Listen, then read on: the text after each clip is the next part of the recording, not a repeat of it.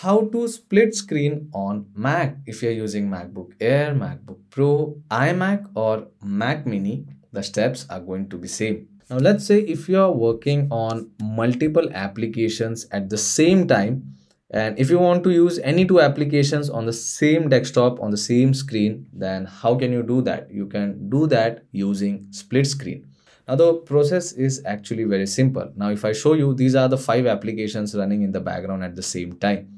And let's say if I want to work on any two applications, all I'm going to do is, first of all, I'm going to open that application window like this. And if I want to use it in split screen, the only thing I need to do is point cursor on this green icon over here, or the green circle. And after pointing it, it will show me 3 options. One is enter full screen, next one is tile window to left and tile window to right. So you have to choose these 2 options. Either you can choose the left side or the right side. And as soon as you select that, so let's say if I want to select tile window to right, that particular window will go on the right hand side. And on the other half, you will be able to check out all the other applications which are running on the background. Now let's say if you want to open the other application on the other half, you can just point your cursor over there on that application and you can select that. Now if you point your cursor, it will be highlighted with blue outline. So let's say if I want to open Safari on the other half, I'm going to select Safari, and now I can use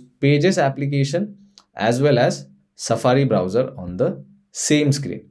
I can access Safari browser here separately, and on the same screen I can also use Pages application, right? Now you can do one more thing. You can adjust the size, or you can give a particular space for any particular application. So if you point your cursor in the middle over here, and if you click and hold it, and if you drag towards left or right, you can adjust the area for that particular application. Now if you want to exit from split screen, all you can do is you can again go and point your cursor at the top, and you will be able to see the controls over here. Again, point your cursor over there on the green icon and just tap on that, and you will exit from split screen. Now Pages application is still running, so if you point your cursor over here on the left hand side top corner, you will be able to access the desktop. Again, you can go over here. Now Pages is turned, it has gone to full screen. So again, point your cursor over there, and now if you select exit full screen,